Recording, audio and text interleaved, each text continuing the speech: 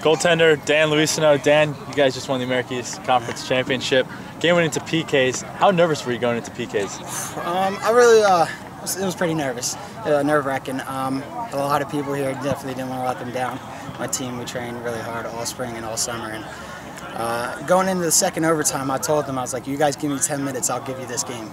And, you know, with promising that, you know, I better come up big, right? So, no, yeah. It was pretty nerve-wracking.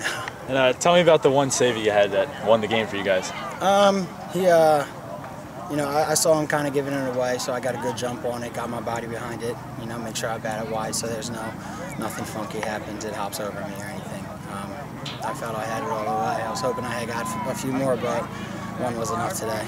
And just go through just the PKs at the end of the game. You guys don't have those during the regular season, but here in the championship you had them.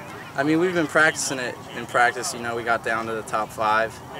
And as far as this particular sequence, I saw that he wasn't going to my left. Like, a lot of us shot to the left, and he wasn't even going that way. I usually shoot to the right, but I saw he wasn't going that way, so I just said, why not go with that? We're with Coach Karenji. Coach, America East Conference champions. 0-0 game going into overtime. A couple close opportunities, then went into PKs. You know, how confident were you in your team's ability in those 5 shots? I was very confident. I was very confident in the 5 shooters. I was very confident in our goalkeeper. We've practiced that for the last 2 weeks, so I knew those guys were going to go up there and make their shots, and I figured if we get an opportunity, Dan's going to save one. So, you know, you never know what's going to happen, but I was very confident of those guys. Is there anything you want to point out about the game, you know, early in the game or late in the game? Yeah, I mean, we knew that it was going to be a very tough game because they're a very good defensive team.